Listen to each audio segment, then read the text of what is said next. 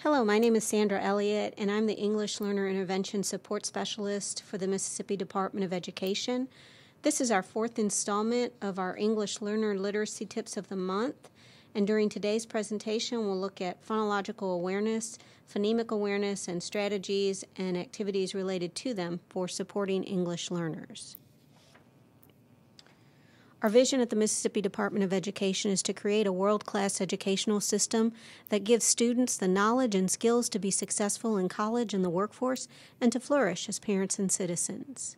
Our mission is to provide leadership through the development of policy and accountability systems so that all students are prepared to compete in the global community. Our State Board of Education has a 5-year strategic plan which includes the following goals: all students proficient and showing growth in all assessed areas. Every student graduates from high school and is ready for college and career. Every child has access to a high-quality early childhood program. Every school has effective teachers and leaders. Every community effectively uses a world-class data system to improve student outcomes, and every school and district is rated C or higher. Our goals for today's session are to help you to define phonological awareness and phonics, review the difference between phonological awareness and phonemic awareness, explore phonological awareness strategies to use with English learners, and to explore phonics activities to use with English learners. Phonological awareness and phonics. What is phonological awareness? It's the ability to identify, think about, and manipulate the parts of words in a language. It encompasses understandings of word awareness, syllables, onsets and rhymes, and phonemes. It's one of the best predictors of how well children will learn to read and the student's success in spelling acquisition. Phonological versus phonemic awareness. Phonological awareness contains phonemic awareness. Phonemic awareness requires students to attend to, think about, or intentionally manipulate individual speech sounds in spoken words and syllables. Phonemic awareness is acquired after awareness of larger linguistic units.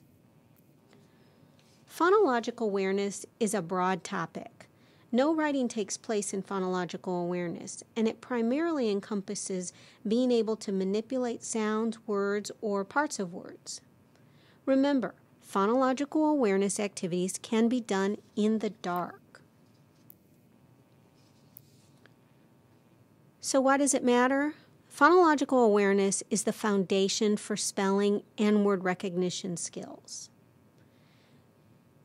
Some of the challenges for English learners are that students might not be able to distinguish or produce a new sound in a second language. If the targeted phoneme is not found in your EL student's native language, they may have difficulty distinguishing the phoneme auditorily, and they may also struggle with pronouncing the phoneme. It's especially important that ELs receive explicit instruction in these phonemes.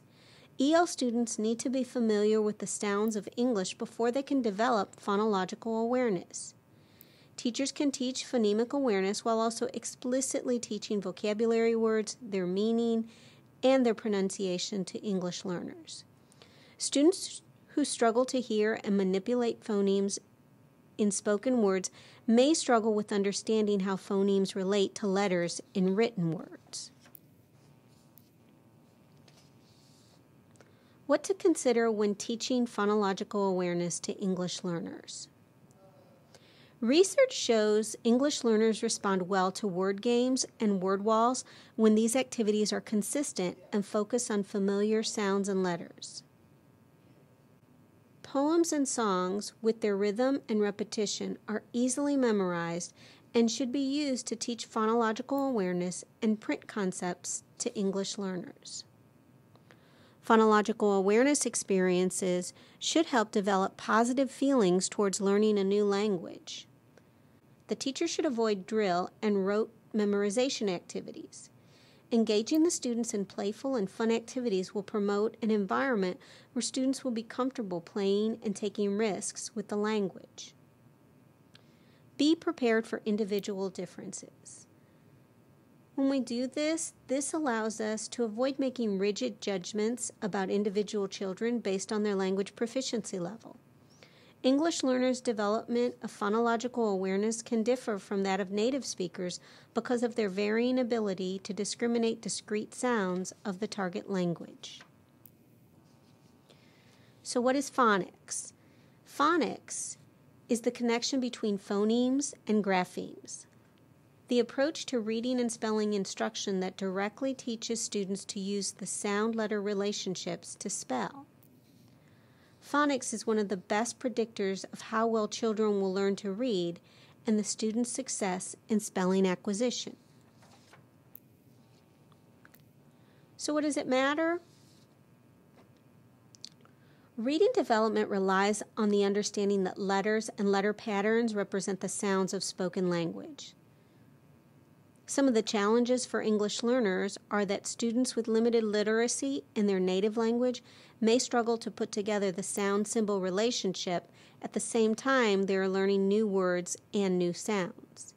In addition, it's difficult for students to distinguish phonetic concepts in unfamiliar vocabulary words. Here we see a visual representation of how phonological awareness and phonics work together and build on one another. In the first image, we see that to understand phonemes, we are using our ears to hear the individual phonemes or sounds when they're spoken. As we progress, we introduce the grapheme or letter symbol for each phoneme, using voice to speak the sounds, ears to hear the sounds, and eyes to read the letter symbols for each sound. Finally, we have just the graphemes. We're able to read the letter symbols and know that sounds or phonemes they represent. Phonological awareness strategies. Explicit instruction. Take a few minutes at the beginning of class or in small groups demonstrating and reinforcing the correct production of the sound. Model mouth placement and help students identify if the sound is voiced or unvoiced. When working with phonological awareness, it's important to make sure that the students are familiar with whatever words you're using to teach the phonological awareness concept. Another strategy for phonological awareness is the use of Elkonin boxes for segmentation. To do this, we show students a picture of a familiar, pre-learned object. Model saying the word slowly while simultaneously moving a chip, felt square, penny, or button into each sound box. Have students practice slowly saying the sound while moving the marker. So if we're going to work on identifying the phonemes in the word bed, maybe we've already read the book The Napping House and provided visuals and taught vocabulary to our students so that they have a concept of the word bed. Once they have a concept for the word, we would show them a picture of a bed and model saying the word slowly, enunciating each phoneme. As we do so, we would move a chip into each Elkonin sound box. So as the teacher, I would say bed, b, e, d, bed. Always finish by saying the word fluently. Then students would repeat, practicing segmenting the phonemes and moving the chips.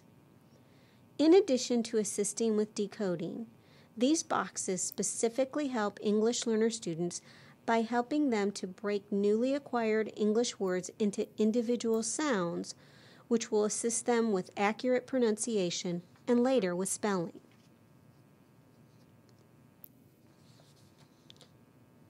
Another strategy is to identify syllables by clapping out names. To do this, we model saying the name of a student syllable by syllable, clapping each time you say a syllable. Repeat with multiple names. After saying the name and clapping, ask students, how many syllables do you hear? Have students practice using their own name. Some students cannot keep the rhythm by clapping. Another way for them to identify syllables is to jaw drop. By placing a hand under their chin as they say the names, each time their chin hits their hand, it counts as a syllable. Older students who might feel awkward clapping can tap 2 fingers on a desk as they say the names and count the syllables. Once students can count syllables in names, have them practice counting syllables in other familiar words as well. Again, this activity will help English learner students with correct pronunciation as well as in identifying word parts, which will also assist in decoding, spelling, and understanding. Another phonological awareness strategy is called odd word out, which helps with phoneme identification. Identify a targeted phoneme, beginning, middle, or end sound, and then create a list of 10 sets of 3 words. Example, dog, donut, hat. And then find objects or pictures for each word on your lists. Have students listen as you say the 3 words, trying to identify which one has a different targeted phoneme. Once students know which word is the odd word out, they can pull the picture or object representing that word out of the bag, showing it to other students. So here's an example of odd word out. The words are dog, donut, and hat. Which one does not have the same initial phoneme D sound as the other words? Hat. Here it is. After students identify which word is out, the teacher can extend the lesson by having students identify which phoneme is different. So with our example, the student might continue by saying hat is out because it begins with an initial phoneme sound, while donut and dog begin with an initial phoneme D sound. Not only will this help EL students practice specific phonemes, but it also gives an opportunity to apply understanding of English vocabulary words. Read-alouds can be used to help students identify alliteration, rhymes, and even sound substitution. EL students can also practice the phonological concept of words making sentences by counting words in a familiar sentence after hearing it read aloud. In addition, our ELs can hear modeling of good fluent reading from the teacher. To do this, choose books appropriate for the phonemic or phonological awareness focus, which encourages the students to play with sounds. Read the book to students for enjoyment while serving as a language model. When you encounter the targeted focus, stop and ask students to identify the focus skill in the text. Remember that since phonological awareness is an in-the-dark or auditory-only skill, these read-alouds would not be where the teacher would model tracking or highlight the graphemes used in the focus skill. So here are 3 examples of read-alouds.